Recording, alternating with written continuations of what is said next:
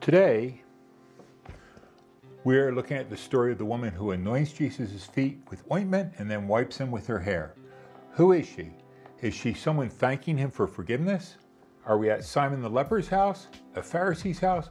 Where are we and who is she? Let's find out. If you're new here, this is the Caffeinated Bible. Why? Because a decaf Bible just won't get you where you want to go.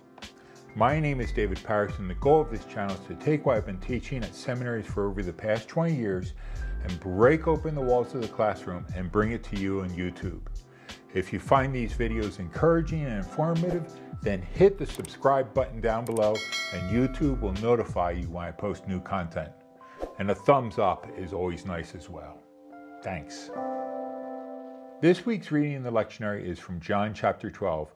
Over 100 years ago, Martin Keeler wrote that the Gospels are narratives about Jesus' trial, death, and resurrection with extended introductions.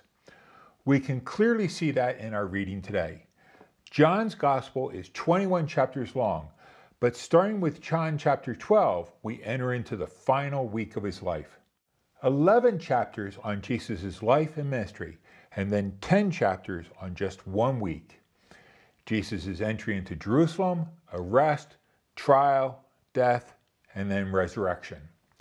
This helps you see what John thought was important when he wrote his gospel, the week leading up to and including and after Easter. The story that we're looking at this week is the hinge story between these two sections in John's gospel. So where are we? We're in Bethany at the house of Mary, Martha, and Lazarus. And our story is found in John chapter 12, 1 through 8. And I'm reading from the New English Translation today. Then 6 days before Passover, Jesus came to Bethany where Lazarus lived, whom he had raised from the dead. So they prepared a dinner for Jesus there. Martha was serving, and Lazarus was among those present at the table with him. Then Mary took 3/4 pound of expensive aromatic oil from pure nard and anointed Jesus' feet. Then she wiped his feet with her hair. Now the house was filled with the fragrance of the perfumed oil. But Judas Iscariot, one of the disciples, the one who was going to betray him, said, "Why wasn't this oil sold for 300 silver coins and the money given to the poor?" Now Judas said this not because he was concerned about the poor, but because he was a thief. As keeper of the money box, he used to steal what was put into it. So Jesus said, "Leave her alone. She has kept it for the day of my burial. For you will always have the poor with you, but you will not always have me." In my classes, I always teach that if you're going to interpret any passage, you need to understand its context. And the context for this passage is found in John 11, 55 through 57. Those 3 verses serve the important role of transition from Jesus raising Mary and Martha's brother Lazarus from the grave to Jesus staying at their house in Bethany.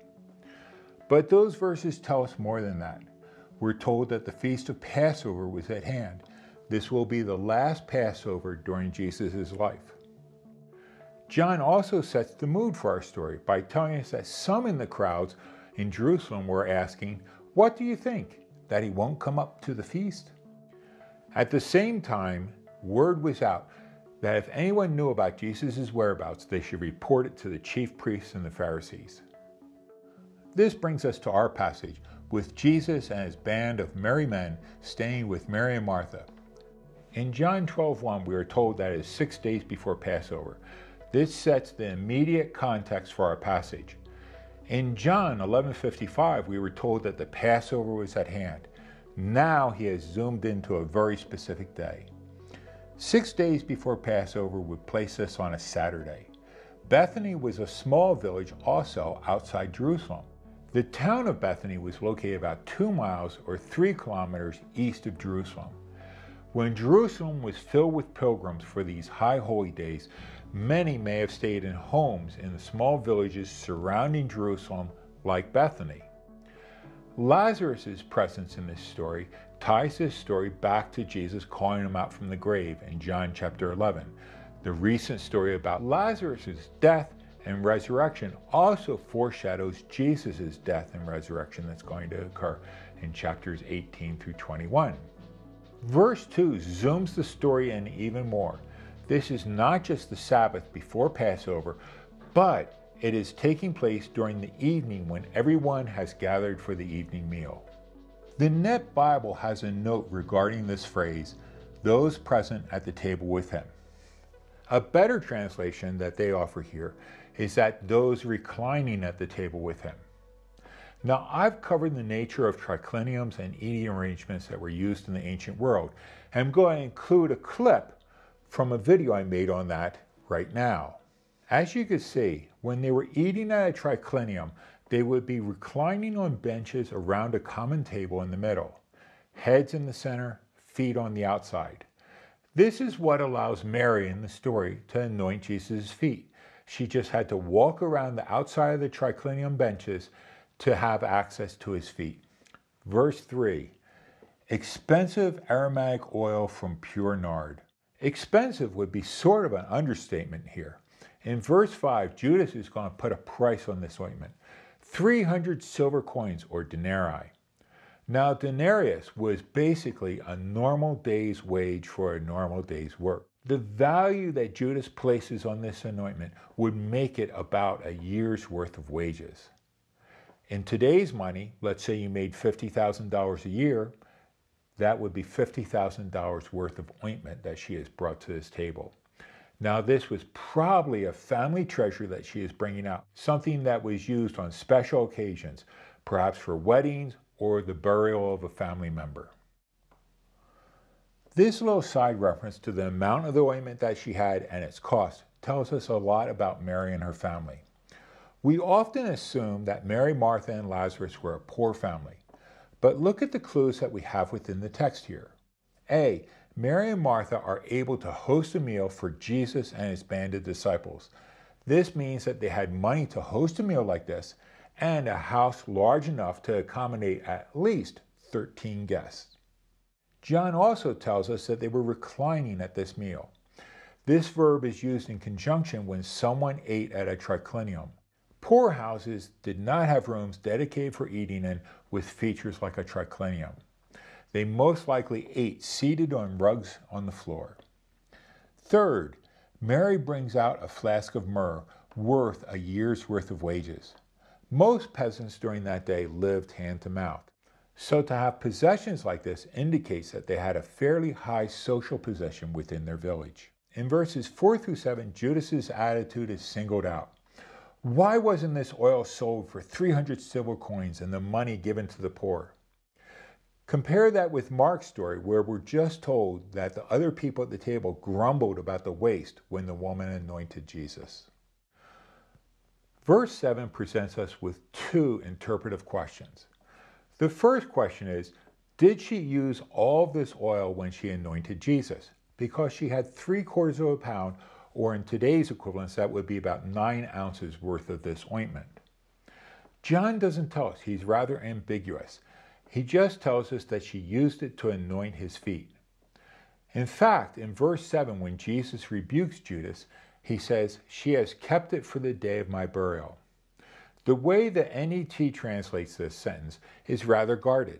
It could refer to her anointing Jesus just now, but possibly also when his body is taken down from the cross. The English Standard Version puts the emphasis on Jesus' death and burial. Leave her alone so that she may keep it for the day of my burial.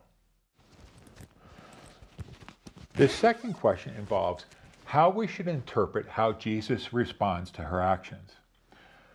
First, Mary may have been doing something very nice to Jesus, maybe as a response for her raising her brother Lazarus from the dead. Jesus then layers a more profound significance on her actions. She's preparing me for my death, or will use this to anoint me once I am dead. In other words, Jesus sees Mary's actions as having a deeper meaning than she may have intended. On the other hand, Mary may have had some insight or awareness of the consequences of Jesus going up to Jerusalem during the Passover.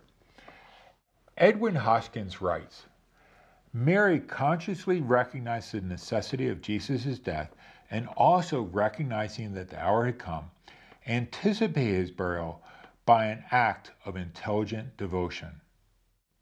Verse 7 also implies that Mary would use this ointment again when she helps prepare Jesus' body for burial after his death. Judas' statement then in verse 5 could be an overstatement. He wants Jesus to stop her from wasting this ointment on his feet so that he could get his hand on that flask of ointment for his own personal gains. In the Pulpit Bible Commentary, H.R. Reynolds writes, and I've got to read it here so I get it exact, that Jesus was thinking, after this very night, the opportunity to offer me affectionate attention or symbolic homage, to give expression to feelings in accordance with just presentiment as to my mission will be over forever and belong to the irrecoverable past. Now or never, she has done this thing. She will have everlasting remembrance thereby. Mary's actions are not in competition with meeting the needs of the poor. But like the gift of the Magi, these actions can never be repeated again. Her actions not only prepare Jesus for his entry into Jerusalem, but are preparatory of his death and burial, which will occur in less than a week. In this way, her act of devotion, love, and sacrifice calls to prepare our hearts for Good Friday and Easter as Lent draws to a close in 2 weeks. Mary's actions challenge my faith and my devotion and call me to a deeper commitment to Christ. I hope her story does the same for you. Until next week, peace. This is a lot like if you listen to 3 different passages. We could compare this to if you listen to 3 different pastors preaching on the same. We can compare this to the experience if you listen.